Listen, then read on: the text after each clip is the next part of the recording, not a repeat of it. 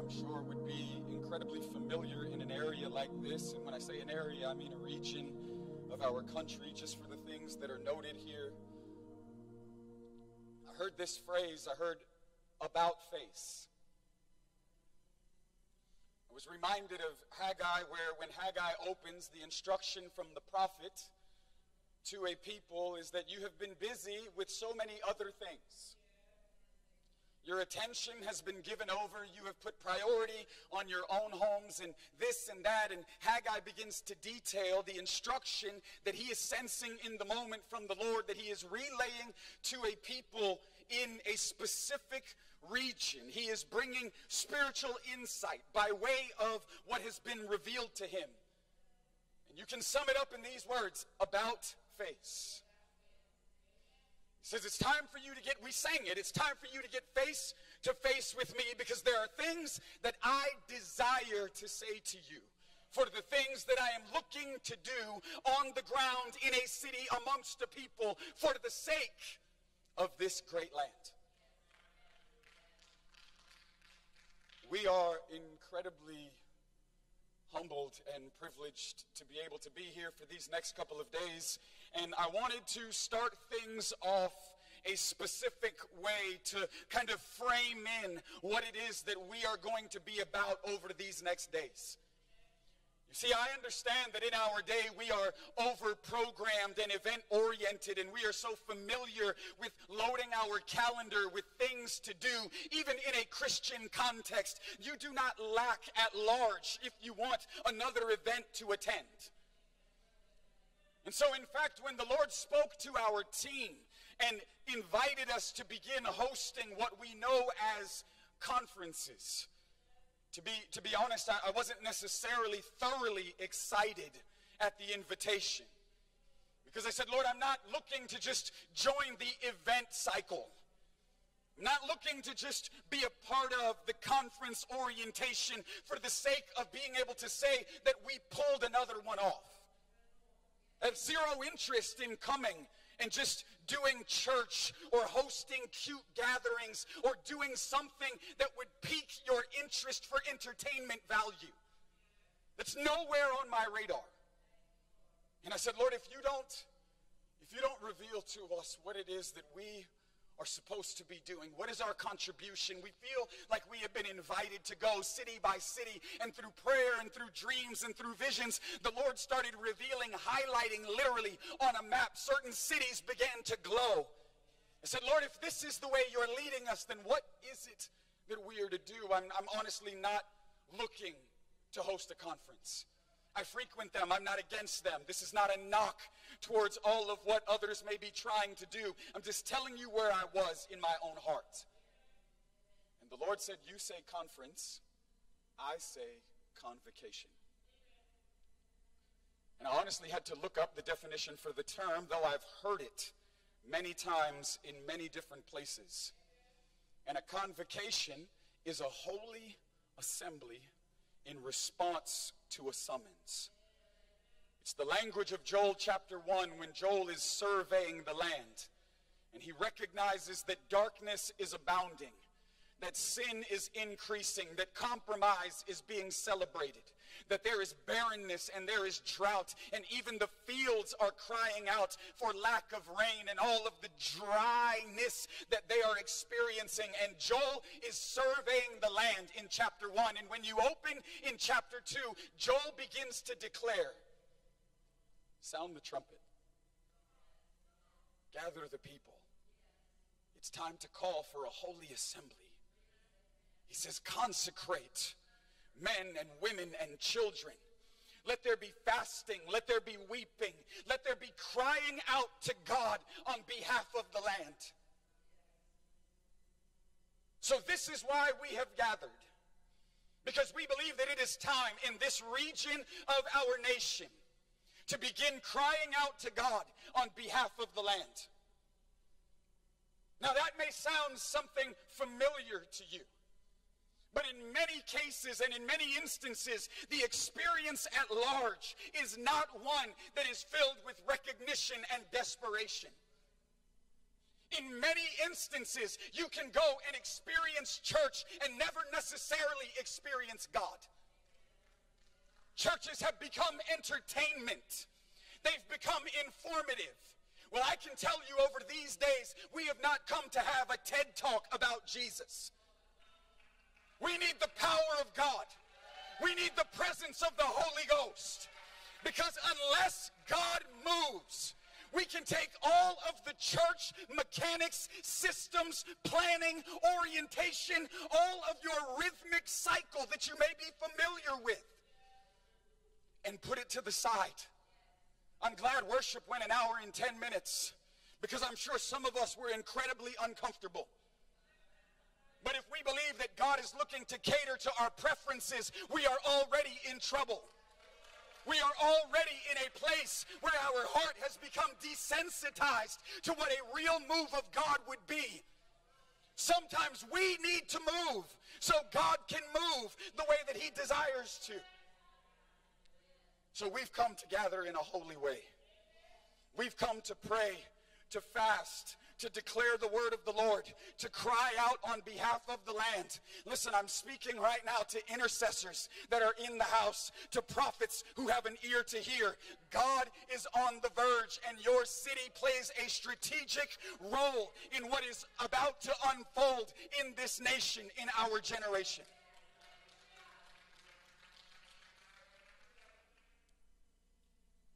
We have to reorient our lives back to Jesus. Notice I said back to Jesus. We have to once again become fixed and fixated and obsessed with the person of Jesus. Church is about Jesus. Conferences are about Jesus. Worship is about Jesus. Your Bible is about Jesus. Prayer is about Jesus. Fasting is about Jesus. It is all from him, for him, and back to him. He is everything. But just because he is everything theologically,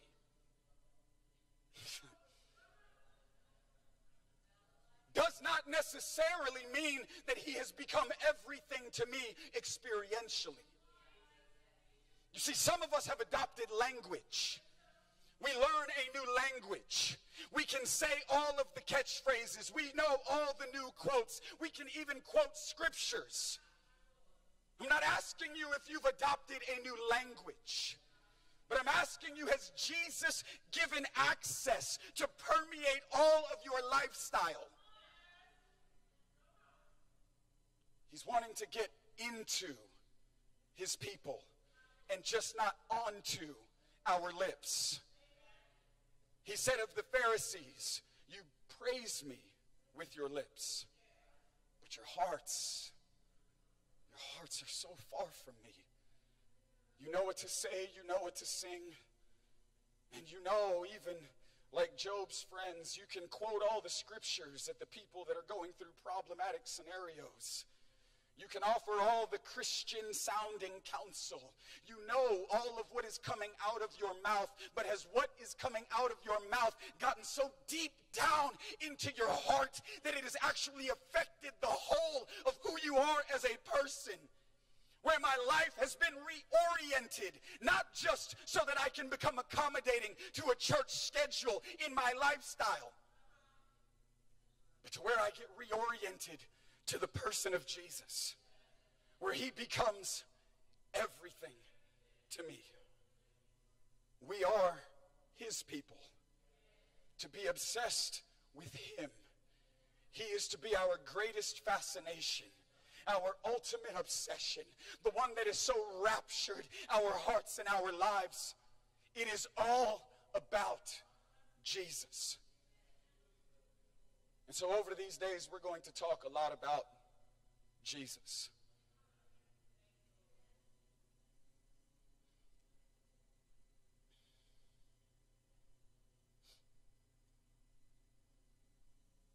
If you have a Bible, you can open it to John chapter 14.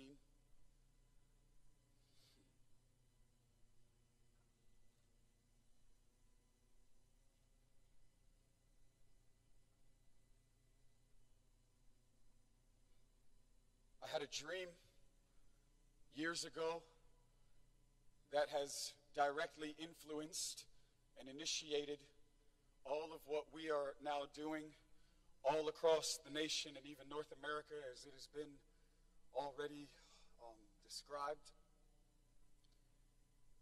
You see, I want you to understand tonight that without the real power of the Holy Spirit,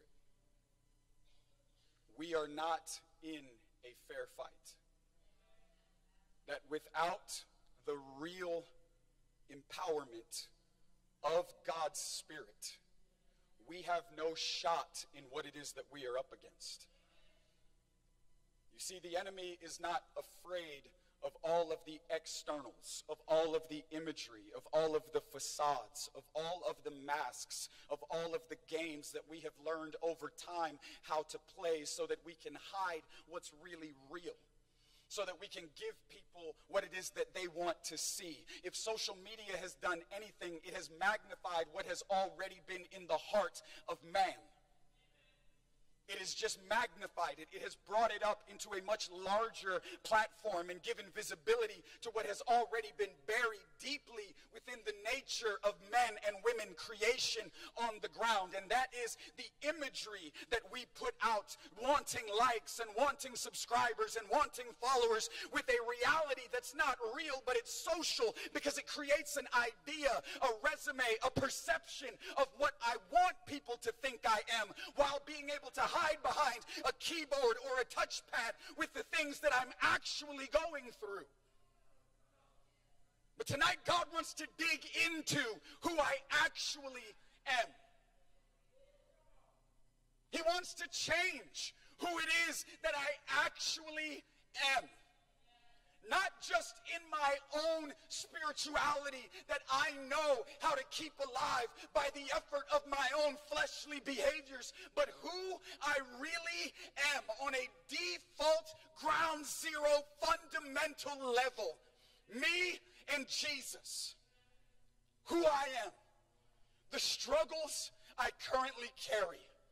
The problems that seem like a cycle in my life, revolving doors of scenarios and sin cycles and temptations and brokenness, the attention that so many times gets put on other things that people applaud externally. You see, many of us know how to keep our gifting going, but in keeping our gifting going, it is just a shield for people to create attentiveness on my gifting so they don't dig deeper than what I'm wielding. So they never actually get to me, because all they're looking is at the way that God may use me or things that may come through me. And so the attention becomes on what to do rather than on what I actually am. But tonight, God is looking beyond your gift. Tonight, God is looking beyond the know-hows. And he's looking to what it is that we actually are. Because it is his goal, the Bible says, to conform us to the image of his Son. A people on the ground that look like Jesus. A people on the ground that don't just know how to do what Jesus did. Right? We can learn Jesus' behaviors and not be like Jesus.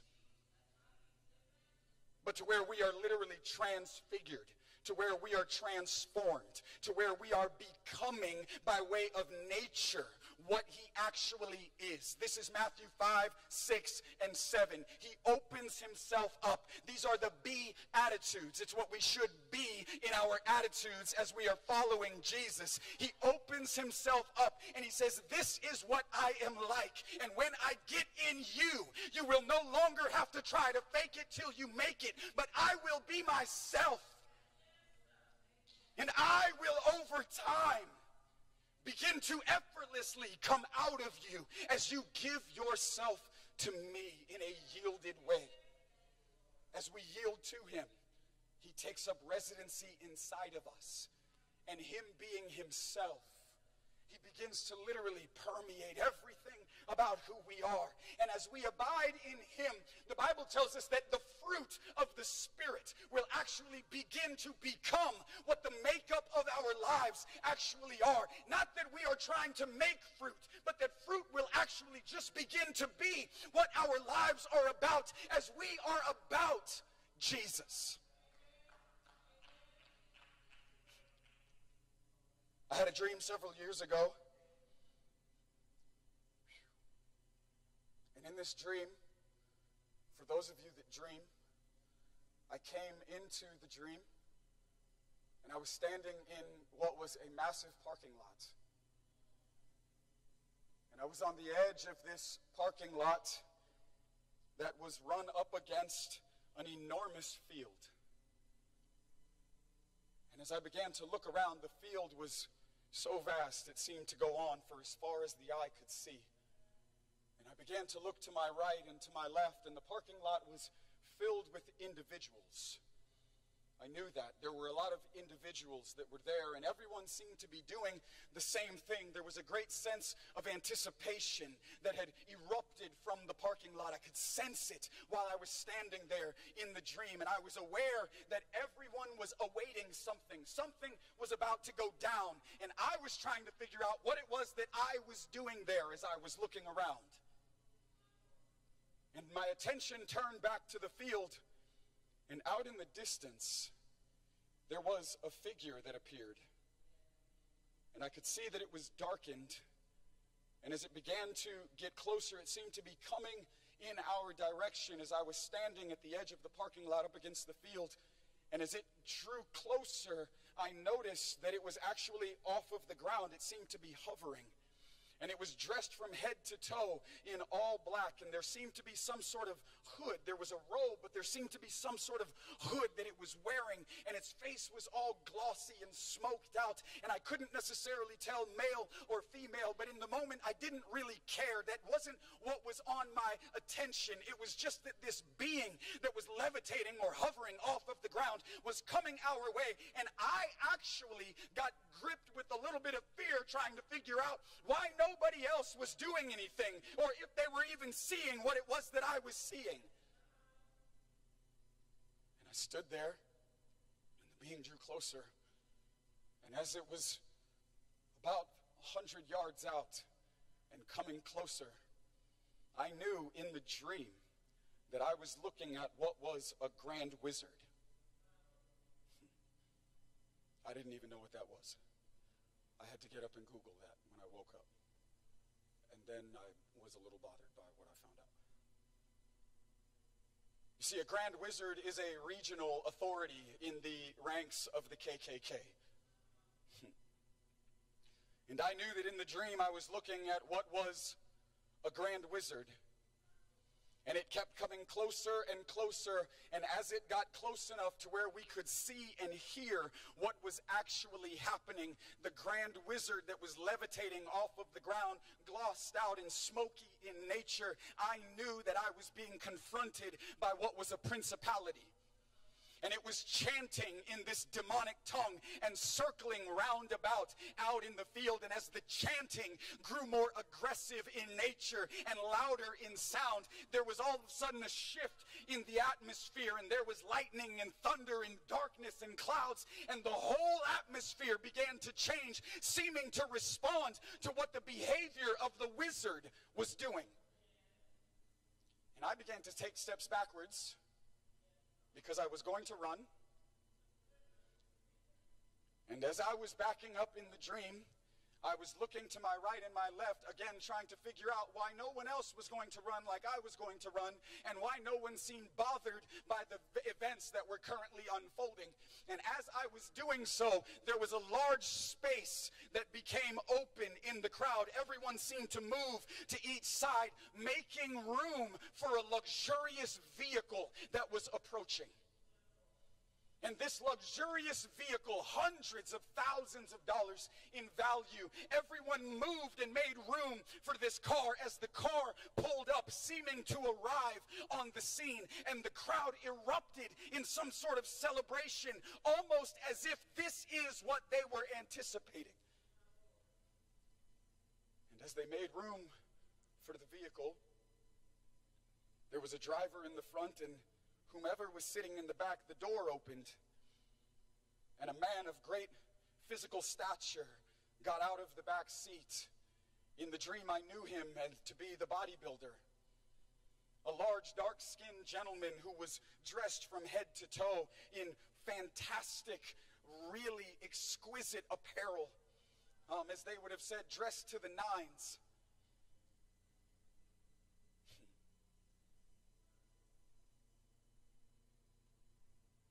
And the crowd began to applaud.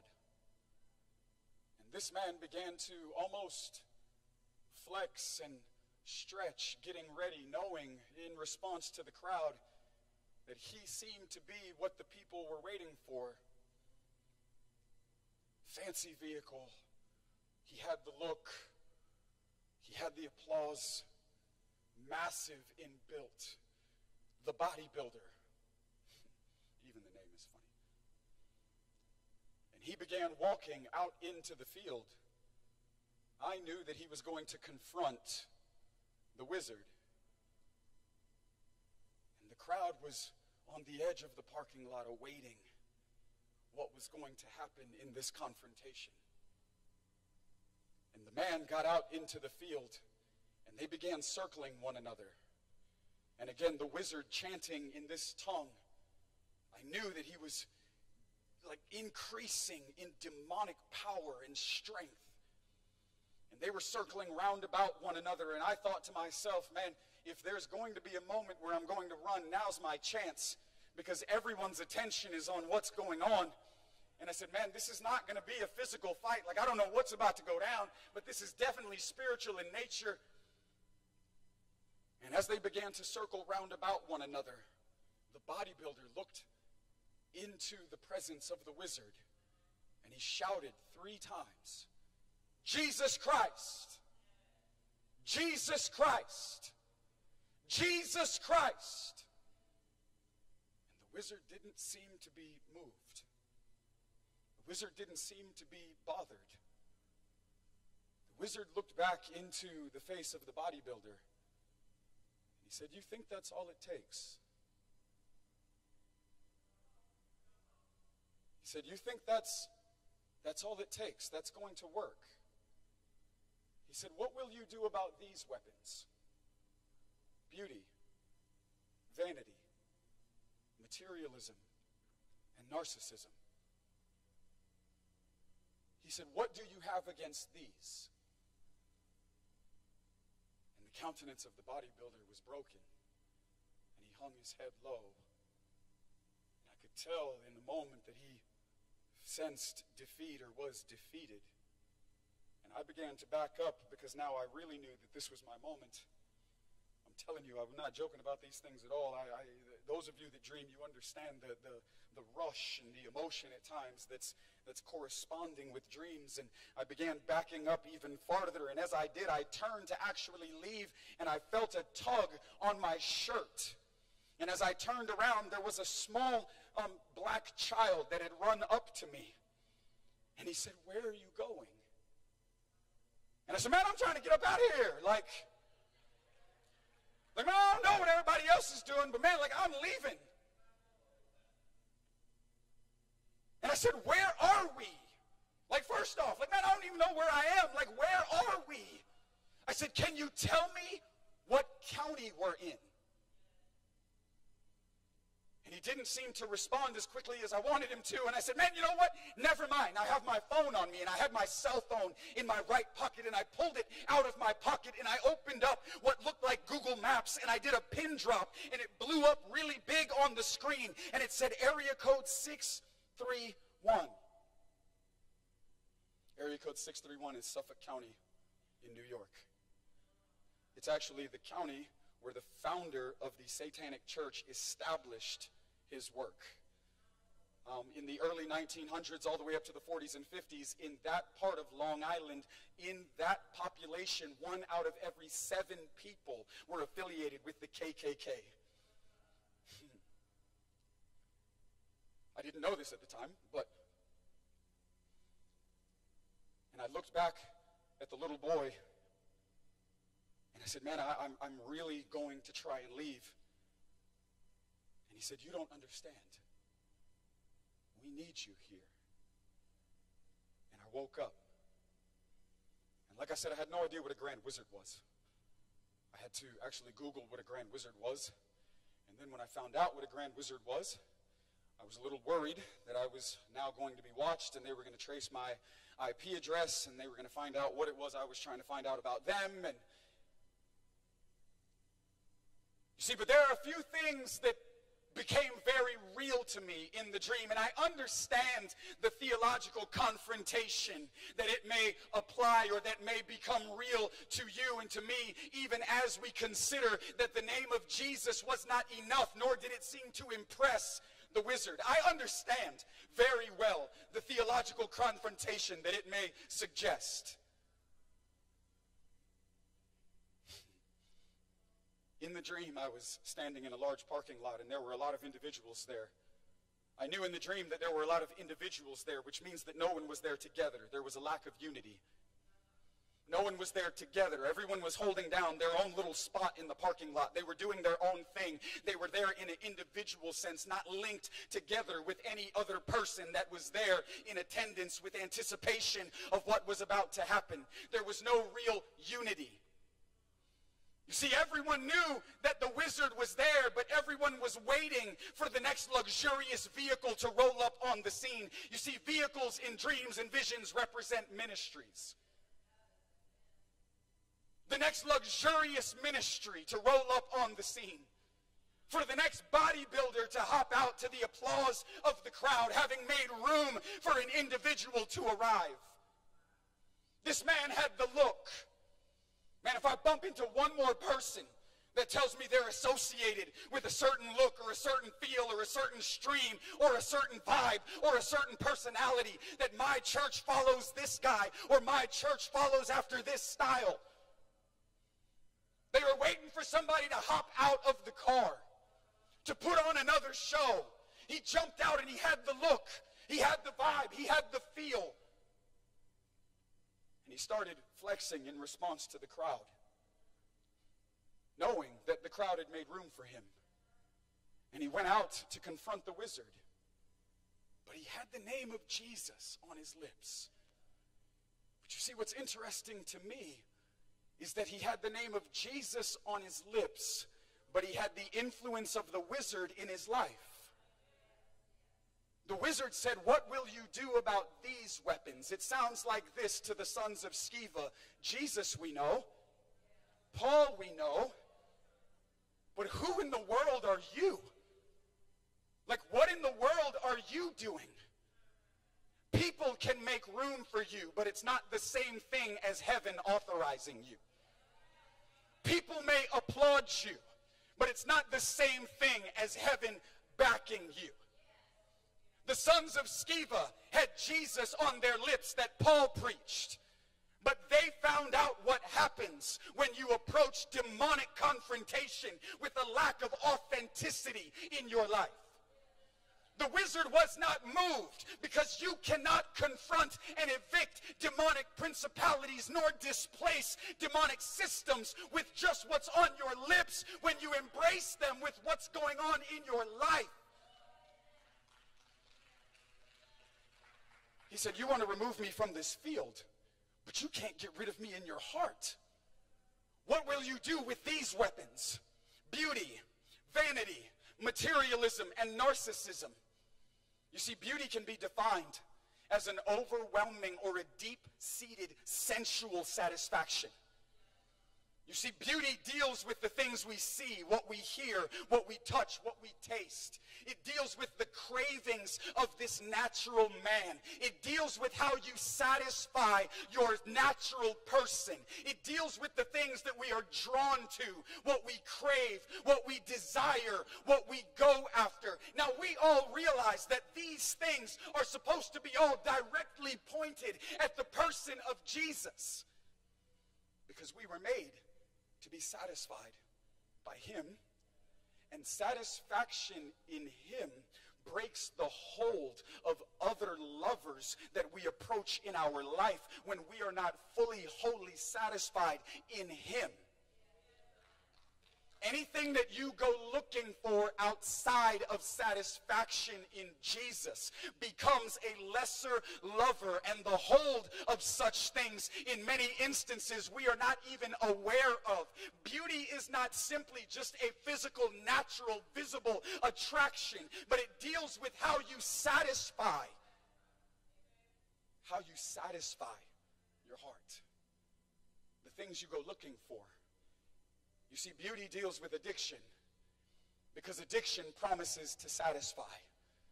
You see, beauty deals with the whole pornographic industry because the pornographic industry promises to satisfy. You see, beauty deals with food and the things that we are bound to by way of natural satisfaction that in many cases, because of a fasted lifestyle, we've not yet even been able to realize that we need loosed from certain bondages and desires and cravings that we constantly turn to. It deals with our entertainment industry. Man, don't tell me that churches struggle with money when stadiums are filled on weekends so that people can be entertained by athletes. Man, you pay $100 to go to a game, but you complain whenever the offering comes around? Man, you'll buy your favorite player's jersey and you'll represent him because of the idol that he's become in your life, but you won't sow into Jesus? Beauty deals with how we satisfy ourselves with bondages that can only be broken by a sweet embrace of the cross. Vanity is being conceited with one's own appearance, with one's abilities, and with one's accomplishments. It's an infatuation with self. It's devilish in nature. Isaiah 14 says of the enemy in his own voice that is actually described in Isaiah 14, I will make myself to be like the Most High, and I will exalt my throne above the God of the heavens.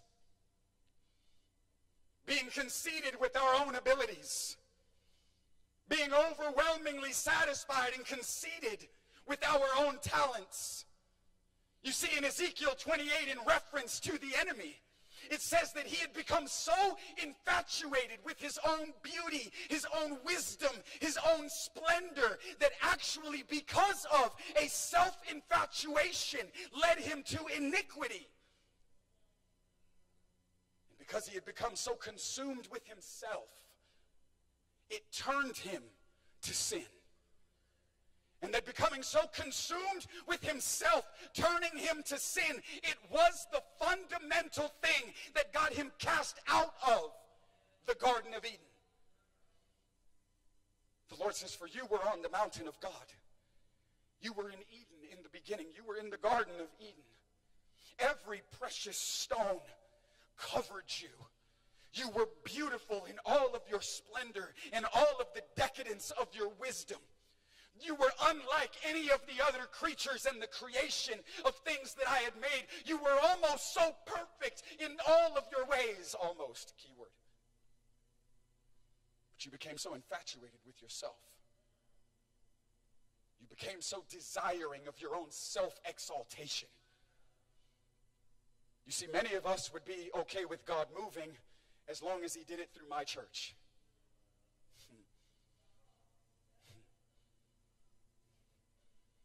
Man, I'm telling you, I get so tired and heartbroken of talking to leaders. Thank God you don't have leaders like this. I get so tired of talking to leaders that are like, if God's going to move, he has to do it our way. If God's going to shake our city, we want to be the ones at the forefront. And I understand that initially this sounds like an innocent request, but behind it all is a prideful, ambitious desire that has not been broken by satisfaction in Jesus, for a self-exaltation that is devilish in nature. It's a self-exaltation. It's becoming so fixated on yourself. Paul would have said it this way: it's no longer I that live. For the I has been completely laid down. It's been totally abolished. I'm no longer in captivity, which real bondage is being in the pursuit of yourself. Real bondage is only having you as a central point of what everything in your life must point back to. This is real captivity that is impossible to be freed from without a real, true, authentic empowerment of the Holy Spirit. Because if the Holy Spirit does anything, it frees me from the lock of my eyes being only on me so that I can fix them upon Jesus. Paul said the I has been totally laid down. It's no longer I that live, but now it is Christ in me. Richard Wormbrand, in referencing this verse, Paul's writings, says it's not only the old I. You see, a lot of us are like, man, thank God that old guy is gone. Thank God that the old man has been laid to rest. Thank God that all of the old struggles, all of the old bondage, all of the old addictions, all of the old iniquity, all of the old problems, all of the old cycles, all of the old scenarios. I am so thankful that I am not what I used to be. Whoo! Praise God. Right, that's real exciting. But Richard Wormbrand said it's not only the old I that Paul is referencing. It's also the new I. Because if we're not careful, we get so infatuated with our new selves, this new creation, what God has done in me, the recognition of God's presence and God's power and his gifting and the influence and the authority and the way that he uses me and how he's blessed me, that we, if we are not careful, we are unwilling to lay down in complete brokenness and surrender, not just the old I, but the new I also. He doesn't only want the old I. He wants the new I. You see, materialism can be defined, yes, I'm sure we're all aware, by a tangible investment in the material world around us. It's an anchor in this present world and the experience thereof by way of material possessions and the acquiring of financial stature, wealth, and gain. But it is also equally secondarily defined as a complete casting off of spiritual value, culture, and orientation. We understand that this world is not our home. We say that, but many of us are living like there is nothing else. Please understand the nature of the gatherings, too. This is not necessarily something that is directed at you where you may be seated. It is over a city and over a region. However, if the shoe fits, then possibly.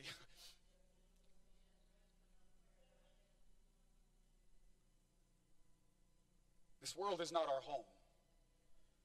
Our investment is in the age to come.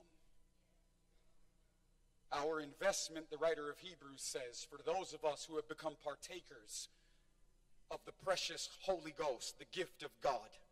He says, and we have become partakers and we've been given a taste of the powers of the age to come by way of God's Spirit that has actually now come inside of me to free me from the desire to lay down an anchor in anything that right now, though it may seem immediate and urgent, is simply just temporary because it eventually will expire when this age comes to an end.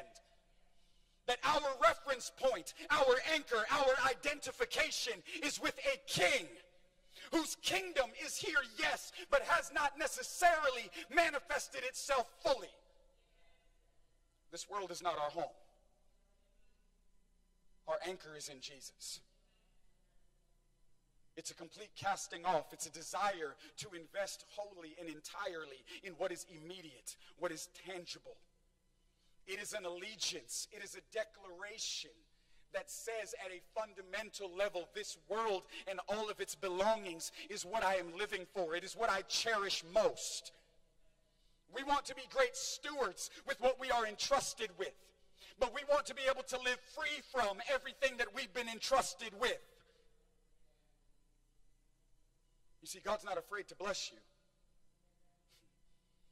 But if the way that he blesses you ends up being what buries you, because if you become bound to what it is that he blesses you with,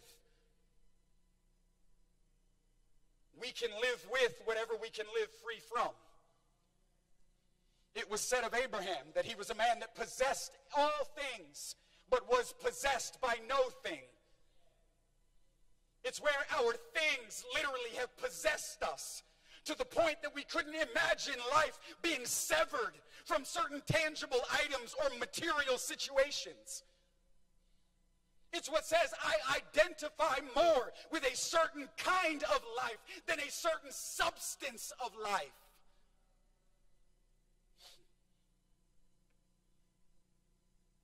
And narcissism is a self-love that won't relinquish its control.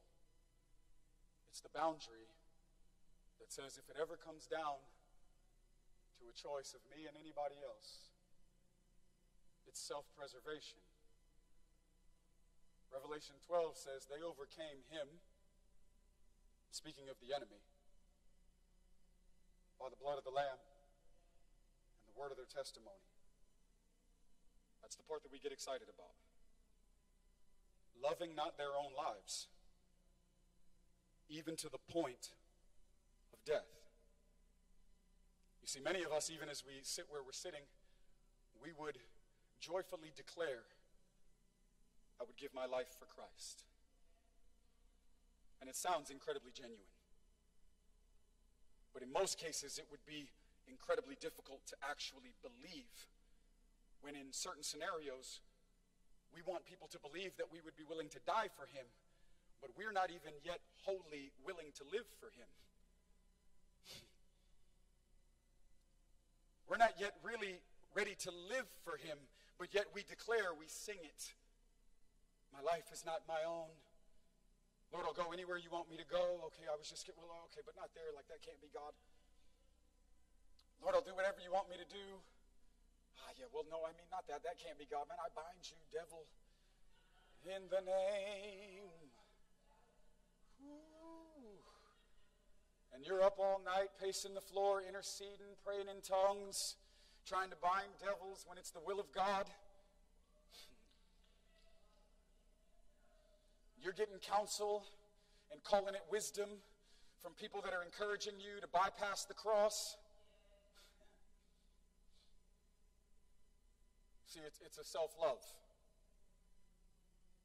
that has fallen more in love with the idea of preserving my own comfort and my own sense of being happy, that I'm unwilling to lay these things down.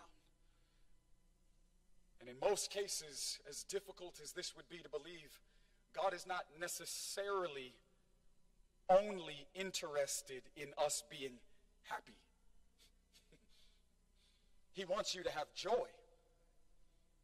But joy may make you happy, but happiness does not always necessarily become synonymous with joy. Because joy is an eternal quality. It's not a circumstantial emotion. Jesus embodies joy. He says, I have spoken to you so that my joy may be in you and that your joy may be full.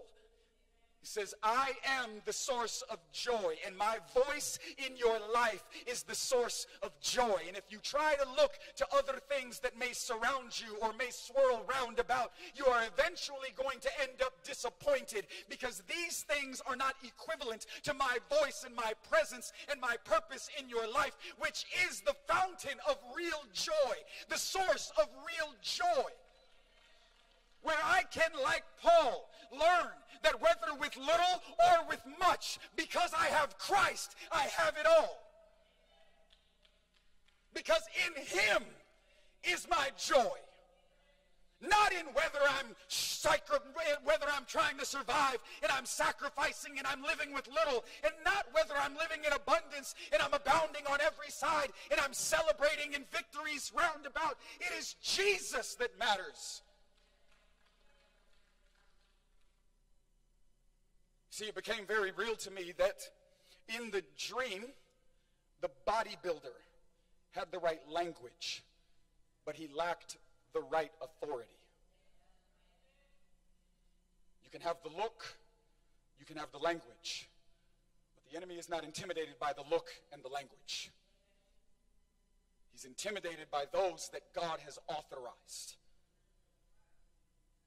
He's intimidated by those that God has authorized. He looked into the face of the bodybuilder, right, which tells me you can build a big body, right? We're using church terms. You can build a big body and not necessarily have real authority. That many of us are looking at all of the externals and we're thinking that because someone is able to develop a big body, that it must mean that they carry heaven's authority. And the two do not always mean one another. They are not always mutually inclusive of one another. You can develop a big body and have all of the right look. You can have all of the right flexing power. You can seem to have it all together and not necessarily actually be making a real difference according to heaven's agenda for your lack of authority. And to this we find Jesus' words in John 14, for anybody who thought I forgot.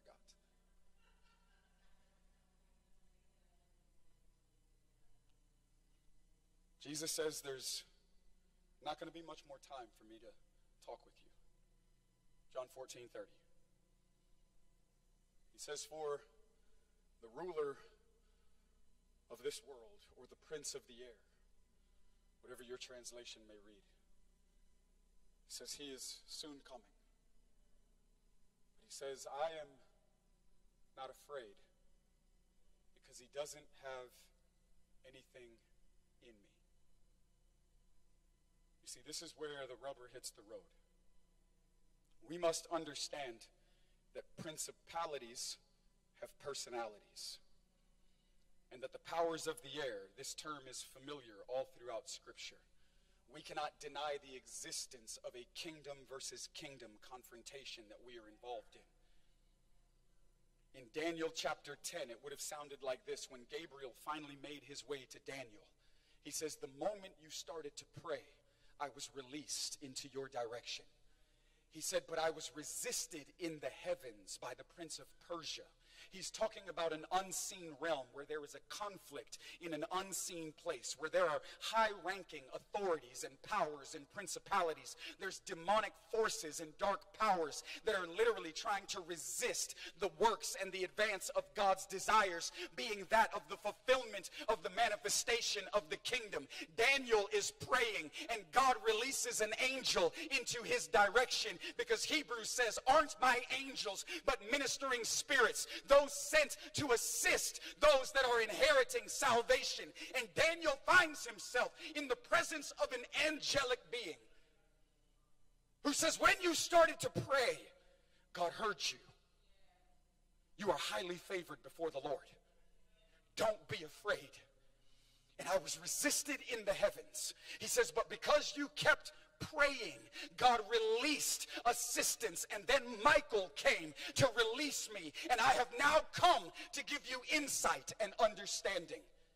In Paul's writings in Ephesians chapter 6, he says, don't wrestle with flesh and blood. Don't get caught up with names and faces and people and profiles. There's an unseen realm where there is demonic influence that is trying to get into people on the ground, to animate them, to cause them to move and to act and to think certain ways.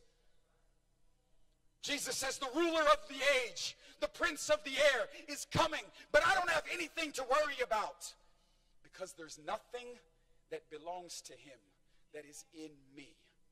He's talking about the characteristics, the quality of life.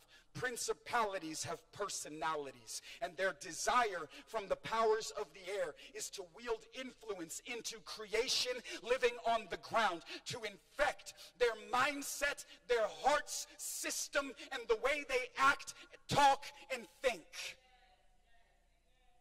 This is why Paul says, be ye transformed by the renewing of your mind, in order to displace demonic mindsets. we must be transformed through the power of renewing our lives in the Word. Until we can displace what the demonic says, we must renew it by what God says.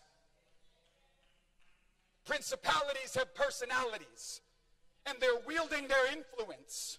And in many cases, because we don't even recognize the agenda of the powers of the air, we're being moved. We're being influenced. We're being moved. We're being influenced. We're being moved. We're being influenced. But Jesus says, I don't have to worry about this. My life is a confrontation to the powers of the air, because the powers of the air have not gotten into me. You see, this is where John the Baptist comes into the biblical narrative. John is not just a man that was pulled out of a system. John is not just a man that is able to confront something because he was removed from it. You see, you can be removed from it and then try to confront it and not necessarily find the victory that you desire, because there is a unique difference between being pulled out of something and having something pulled out of you. In many instances, we don't find authoritative scenarios for things that we secretly are entertaining. Because you will never have authority to evict what you secretly entertain. You can come up against whatever you want to come up against. And you can use all of your different systems and all of your different methods and all of the different mechanics and movements. For the disciples, it sounded like this when they got Jesus in private, realizing that they were not able to deliver the demoniac from the little boy. When they got him in private, what did they say in Matthew 17? Why couldn't we do it? You see, we'll never have authority to evict what we secretly entertain. Our hearts must be purged. Our lives must be purged. The writer says, rend your hearts and not just your garments. Listen, it's time for you to come back to me in a broken way. All of the externals, all of the facades, all of what you know to do, all of your gathering and all of your regularity and all of the little hamster wheels that you know how to jump into, they've lost the authenticity because you're doing it just for the satisfaction of the system, and it's no longer an offering that is truly and wholly unto me. Jesus says the ruler of the world is coming, but he doesn't have anything in me. So I don't have to be afraid. Our lives are not just to try to confront demonic powers. If we would be conformed to the image of Jesus, we would become a confrontation. You wouldn't even have to try to do anything. When you get conformed to the image of Jesus, you become a confrontation to the powers of the air. Jesus did not come solely to try to confront the influence of the powers of the air. It was because of who he was, and it was because of what he actually was that they could not control, so they decided to crucify.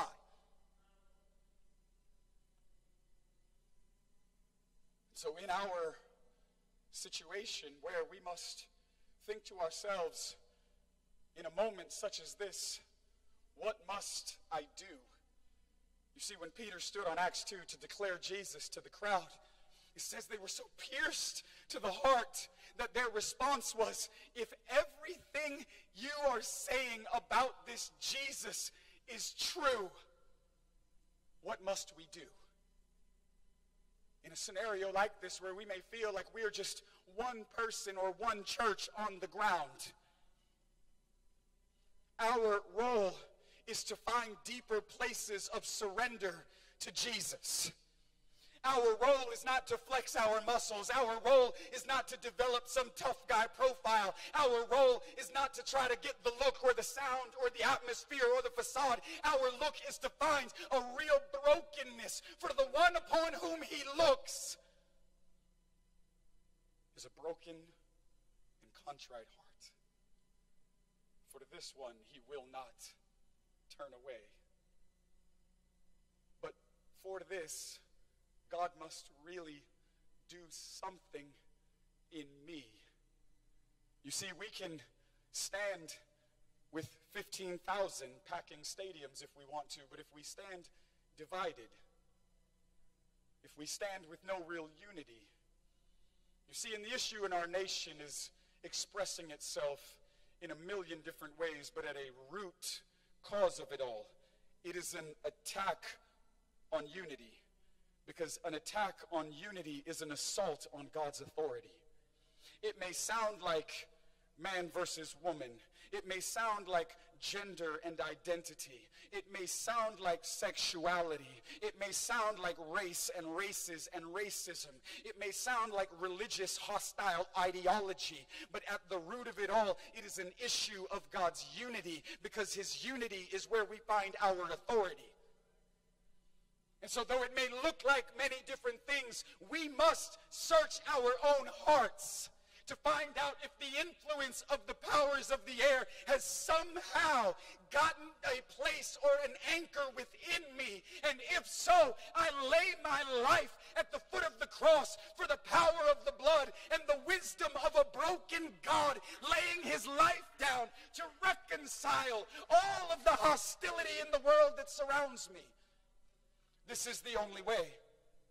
It's the brokenness, the path that leads to the cross. It's God actually touching my life. It's the power of the Spirit actually delivering me and not just helping me to suppress what may be going on inside of me. I don't need to know how to just hide things better. I need real deliverance that only comes by the power of the Spirit. And I need deliverance from a love of self. I need deliverance from a love of money. I need deliverance from the areas of my heart that are not finding satisfaction in Jesus. I need to come to him and lay before him and to say, Lord, unless you touch me, these things will never change. Unless you touch me, I'm just going to find different ways to try to suppress it and hide it and keep it under wraps, hoping that it doesn't pop its head up at some inopportune time to ruin the imagery of what I'm projecting for everyone else around me to think what's real in me. I need God to touch me because I want to be something different and not just know how to do something different.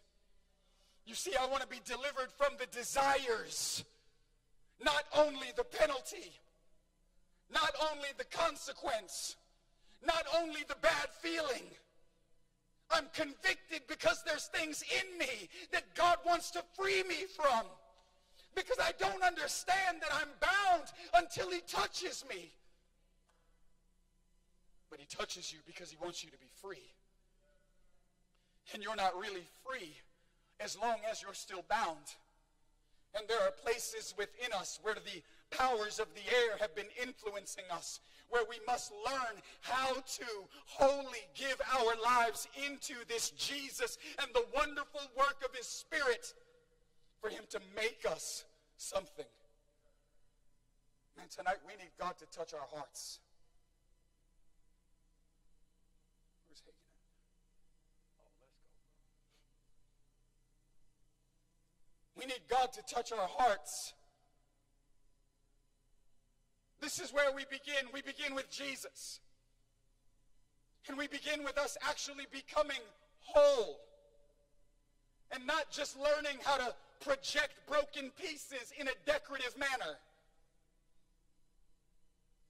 But because so many of us have just become okay with being broken because we think that it's the cultural norm. Well, you know, brother, everybody's got issues. Man, you keep that garbage to yourself if that's what you want to believe, that that's the condition in which we have to stay. The power of the blood and the wisdom of the cross promises me a different outcome. And I'm contending for real freedom and complete wholeness where I can be something new. And this is our portion. Man, God has to deal with every fiber of the fabric of my life. God has to touch deep, deep down on the inside. There's a work of digging that goes really deep and it stretches really wide.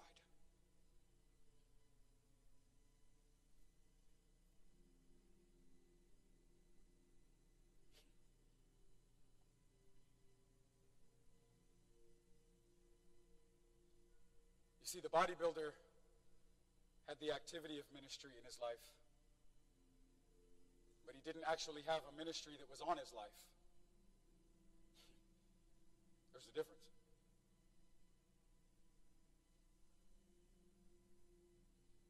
See, many of us are just looking to get into ministry, but we need ministry to get into us. And at any point where we've stopped short, thinking that God's done with the transformative work that he has to do in me, I'm good the way I am. Well, you see, this is the way that I love Jesus. Well, you see, me and God, we have an understanding.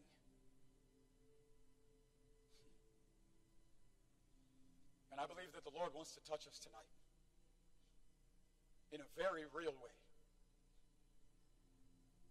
And some of the things that you've been carrying for a long time are going to be broken tonight.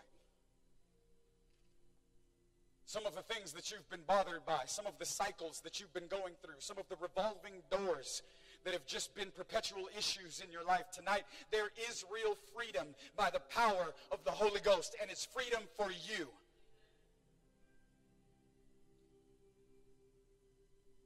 Man, there's addictions, there's brokenness, there's bondages. Man, there's things that we don't talk about in a public sense. There's things that we're going through that, man, if only people really knew. But I can't tell anybody because it'll jeopardize my ministry. Your ministry's already been jeopardized from a heavenly perspective. You're playing a game for people. You're being puppeteered to the applause of the crowd.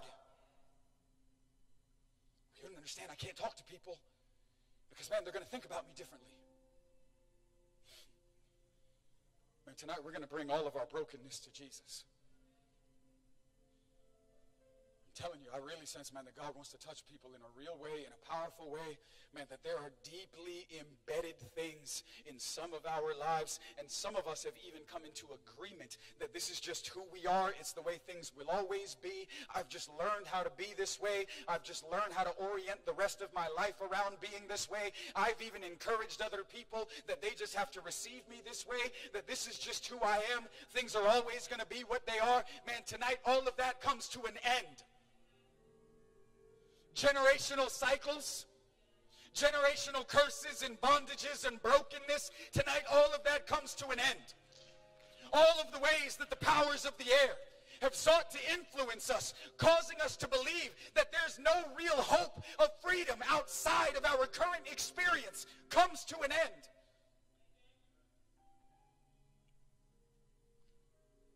Come on, go ahead and stand up where you are. Let's just stand all over the room. And even as you stand, just begin to turn your attention to Jesus. Come on, as you stand, just turn your attention to the Lord. I'm going to ask you, in just whatever way you may feel right now, if you're feeling right now, in whatever way that may be, just begin to respond to Him.